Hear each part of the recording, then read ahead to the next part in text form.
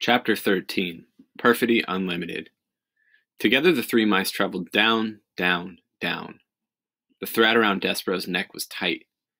He felt as if it was choking him. He tugged at it with one paw. "Don't touch the thread," barked the second hood. "Yeah," echoed the first hood. "Don't touch the thread." They moved quickly, and whenever Despereaux slowed, one of the two hoods poked him in the shoulder and told him to keep moving. They went through holes in the wall and down golden stairs. They went past rooms with doors that were closed and doors that were flung wide. The three mice traveled across marble floors and under heavy velvet drapes. They moved through warm patches of sunlight and dark pools of shade. This, thought Despereaux, was the world he was leaving behind, the world that he knew and loved. And somewhere in it, the Princess P was laughing and smiling and clapping her hands to music, unaware of Despereaux's fate. That he would not be able to let the princess know what had become of him seemed suddenly unbearable to the mouse. "Would it be possible for me to have a last word with the princess?" Despereaux asked. "A word?" said the second hood. "You want a word with a human?" "I want to tell her what has happened to me." "Jeez," said the first hood. He stopped and stamped a paw on the floor in frustration. "Cripes! You can't learn, can you?" The voice was terribly familiar to Despereaux. "Furlough?" he said. "What?" said the first hood irritably. Despereaux shuddered. His own brother was delivering him to the dungeon. His heart stopped beating and shrunk to a small, cold, disbelieving pebble. But then, just as quickly, it leapt alive again, beating with hope. "Furlough," Despereaux said, and he took one of his brother's paws in his own. "Please let me go. Please. I'm your brother." Furlough rolled his eyes. He took his paw out of Despereaux's. "No," he said. "No way." "Please," said Despereaux. "No," said Furlough. "Rules are rules." Reader, do you recall the word perfidy? As our story progresses, perfidy becomes an ever more appropriate word, doesn't it?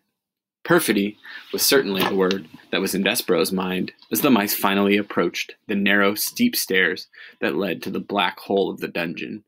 They stood, the three mice, two with hoods and one without, and contemplated the abyss before them.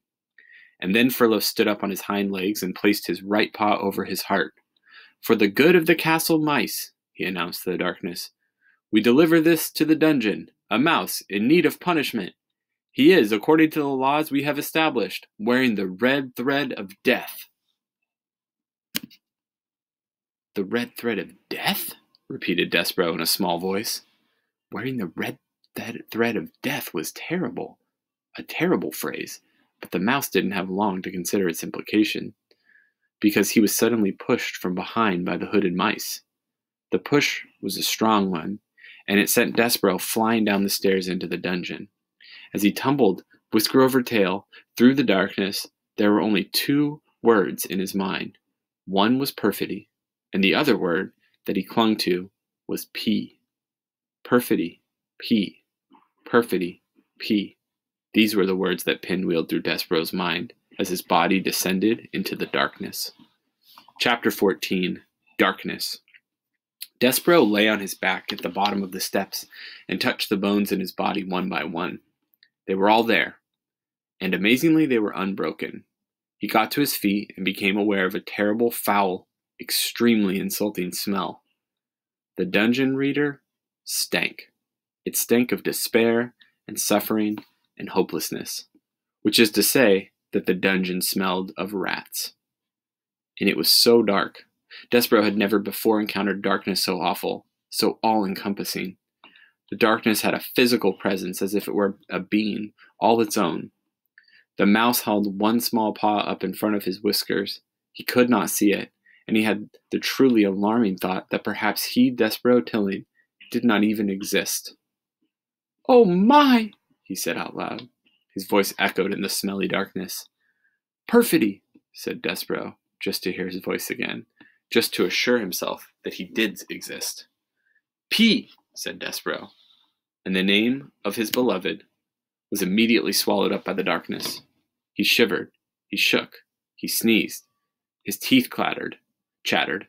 He longed for his handkerchief. He grabbed hold of his tail. took him a long, frightening moment to even locate his tail, so absolute was the darkness. To have something, anything, to hold on to. He considered fainting. He deemed it the only reasonable response to the situation which he had found himself. But then he remembered the words of the Threadmaster: honor, courtesy, devotion, and bravery. I will be brave, thought Despereaux. I will try to be brave like a knight in shining armor. I will be brave for the Princess P. How best for him to be brave? He cleared his throat. He let go of his tail. He stood up straighter. Once upon a time, he said out loud to the darkness. He said these words because they were the best, the most powerful words that he knew, and just the saying of them comforted him. Once upon a time, he said again, feeling a tiny bit braver, there was a knight, and he wore always an armor of shining silver. Once upon a time, boomed a voice from the darkness. A knight in shining armor? What does a mouse know of such things? That voice, the loudest voice that Despereaux had ever heard, could only, he assumed, belong to the world's largest rat. Despereaux's small, overworked heart stopped beating, and for the second time that day, the mouse fainted.